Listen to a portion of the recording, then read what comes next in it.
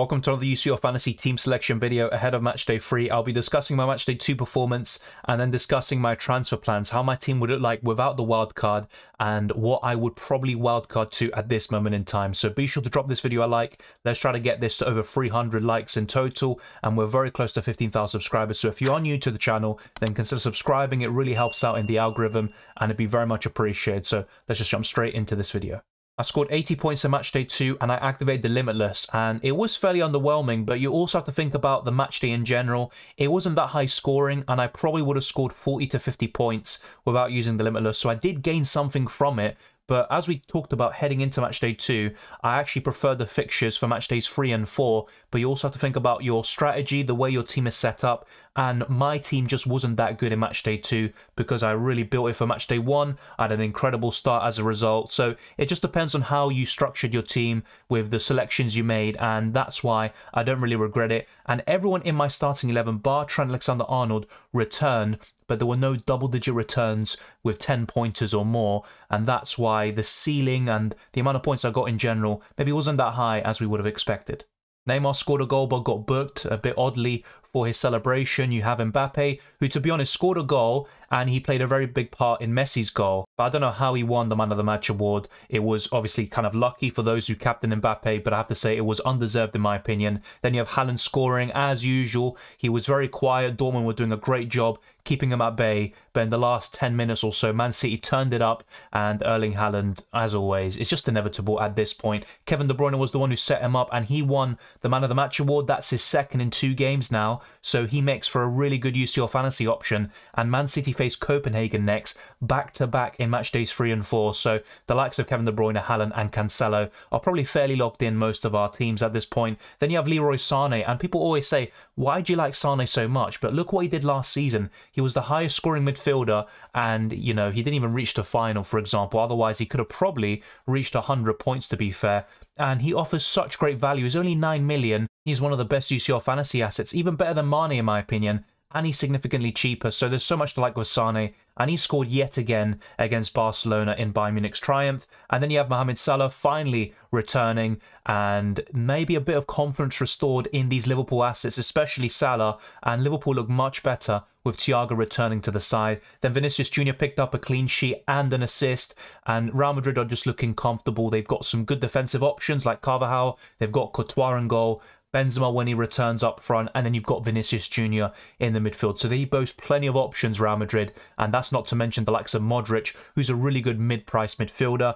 Then you have Trent Alexander-Arnold, a bit disappointing yet again, but I actually would still back him against Rangers in Matchdays 3 and 4, and Liverpool I think will start to turn things around, slowly but surely. Maybe not reach the heights of last season, but still be a solid team in the Champions League. Then you've got Theo Hernandez picking up an assist after a very disappointing goal conceded by AC Milan, and I wasn't too bothered by it on paper because a lot of people had Maignan and Theo Hernandez as a double up, so him getting the assist and no clean sheet wasn't the worst thing in the world. Then you have Joao Cancelo picking up an assist. I mean, he's such a great player in UCL Fantasy, and you look at the ball recoveries, he always offers you that, and it was actually 1 ball recovery away from an extra point. And then Onana in goal got the clean sheet, so I didn't need to bring Courtois on, but he ended up getting 7 points, and look, it's just 1 point missed out. I don't mind that too much, and ultimately, those were 2 of the best goalkeepers in the Limitless in Matchday 2, as we discussed. So, very happy with my team overall, despite no huge returns, and maybe no 100 pointers overall, which I was kind of seeking with the Limitless, which would have definitely been a big game changer. But I still got a significant rank rise from around 10,000, I believe, all the way up to 2,000. So it's been a very good start to the season, and now I am looking at possibly using the wildcard and cementing my position further and perhaps creeping into the top 1k. But that's obviously easier said than done. There's a lot of competition, and now let me show you how my team looks like in Matchday 3 without using any transfers.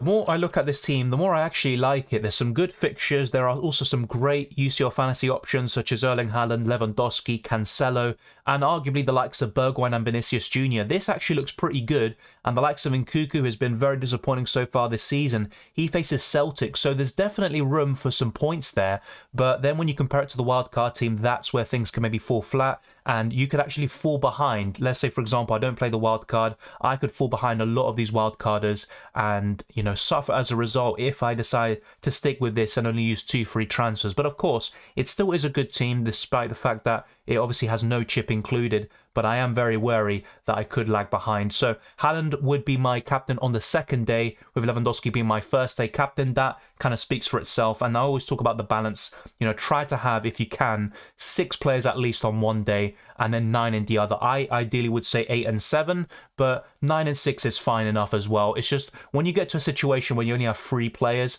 on a certain day, especially on a Tuesday, for example, that really limits your ceiling and how many points you can gain by making substitutions. Remember, you can do that, and you can also change your captain, but it has to be a player who played on the Tuesday, and then you can switch it to someone who plays on the Wednesday. It can't be someone who has already featured and played their match. But as you can see, this is looking pretty good. Brobbey is a very disappointing asset, and I talked about Jutla instead, and I should have gone for him. I talked a lot about him in pre-season. Jutla has 16 points so far, whilst Brobbey is just coming off the bench and not really making an impact. Then you look at Steven Bergwijn, who has had an incredible start to life at Ajax, and I'm happy to have him, to be honest. He's still one of the best options at his price, but when we talk about what I'm missing from my team, it's probably a PSG asset, especially in the forward line. Even Messi, he's having an incredible season. You look at Neymar, who has been assisting and scoring every single game, and Mbappe, who is their best goal scorer at the moment. So I'm missing those assets. I'm also missing Sane in the midfield. I think that's arguably the biggest loss, and then maybe someone like De Bruyne, who's facing Copenhagen back-to-back. So as you can see, having that third City asset could also be very crucial, and whilst I could still do that with free transfers, would I want to do Vinicius Jr. to De Bruyne?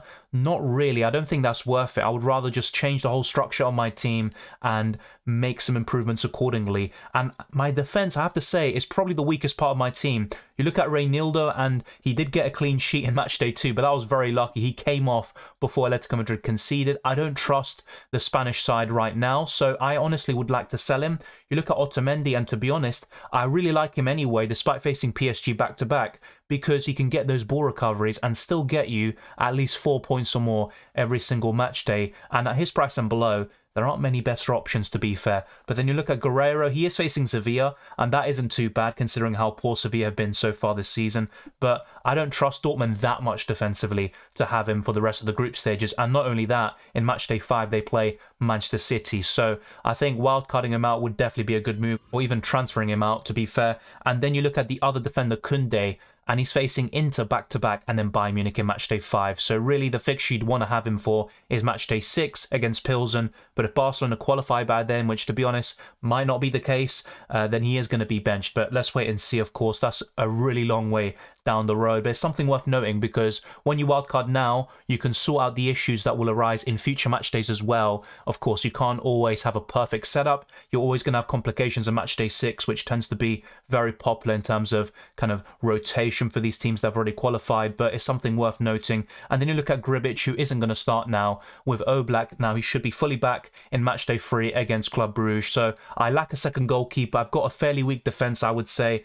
And then I've got a few options that have been very underperforming, to be honest, like Nkunku, for example, and I'd rather have Sane at the same price. I can rectify some of these aspects with free transfers, but I think I could do a major overhaul. I'm going to show you my wildcard team now for matchday 3, and I also discussed this in the best wildcard team video. Be sure to check that out, as well as the best limitless team video. So there's more UCL fantasy content headed your way, along with the deadline stream on the Tuesday. So be sure to stay tuned for that. And another one to mention actually is João Mario, who hauled in matchday 2, but when I had him in matchday 1, he was very underwhelming, and now he faces PSG back-to-back. So as you can see, plenty of problems, not the worst team in the world, but at the same time, I think I can make really big upgrades.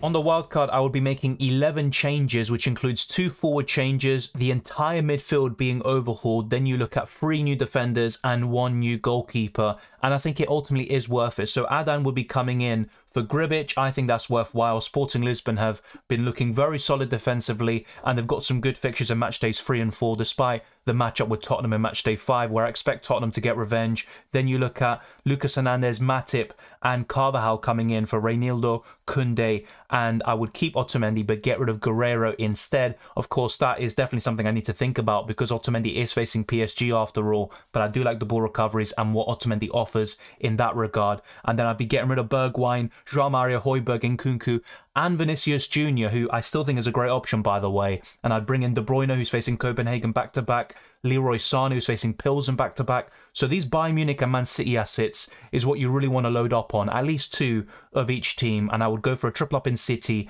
and either 2 or 3 Bayern Munich players. Then Kudus would come in from Ajax. He's a nice cheap enabler, along with Florentino, who can get those ball recoveries and 4 to 5 points every single match day. And Joshua Kimmich, who is fairly cheap. He is a holding midfielder, but he can get those assists, and he's really good with the ball recovery. So he's another great UCL fantasy option. And then up front, I would get Mbappe and Jutla in for Brobbey and Lewandowski. And I think it's ultimately an upgrade, but it's very similar. So Brobbey doesn't even play matches. He comes off the bench, so that's fine. I think Jutla is an upgrade. And maybe what I'm missing is a third forward, because you have so many options in UCL fantasy this season. I could maybe drop someone like De Bruyne for a cheaper midfielder and then go for Lewandowski on top of Mbappe and Erling Haaland. And it also gives me another option for the captaincy on the Tuesday, in this case, the 4th of October, and I would have variations from the Man City and PSG players. But there's always going to be pros and cons behind these moves, because De Bruyne is looking like a really good option against Copenhagen. So let me know your thoughts down in the comment section below. And also, it'd be very difficult because I think it requires another downgrade. So if we actually go through this right now live. So if we downgrade De Bruyne, let's get Lewandowski in from the beginning. So we bring him in. Now we only have 4.9 million remaining. And I'm not a big fan, even in UCL Fantasy, of having a really cheap midfield. So as you can see here, I've got Leroy Sané, but then the rest of my midfield would comprise of Kudus, a 5.2 million option. Then you look at Florentino, 4.5 million, and then Kimmich, and then another 4.9 million option. I don't like that balance, and I would like to have a bit more money invested in the midfield. And that's why, as much as I'd love to have Lewandowski, I have to probably go for a cheaper option. And I think Jutla is the best one. He's an enabler, and I think he can get plenty of goals, even against Atletico Madrid, who have been struggling this season. So I could either go for Vinicius Jr. or De Bruyne, and I probably would go for Kevin De Bruyne. But of course, there's nothing wrong with going for Vinicius. So let me know what you think of that. But ultimately, I would go for a wildcard team like this right now. Things can change by the deadline stream, so be sure to tune in for that, and you will see my final team after the deadline. And I appreciate everyone who has been commenting, supporting the channel, all the new channel members, and also all the subscribers. So if you enjoyed this video or found it useful, be sure to smash the like button and subscribe for new. Let's get this video to over 300 likes, and we're very close to 15,000 subscribers, so let's keep on pushing. And if you have any recommendations or feedback for the content, then be sure to let me know. You can follow me on Twitter and Instagram, DylanRCM, and also become a patron or a channel member. The links are in the description below. The same goes for the UCL Fantasy League and the Discord server, so be sure to check all of that out. And I wish you all the best of luck for Matchday 3 and the rest of the season, and I'll see you next time.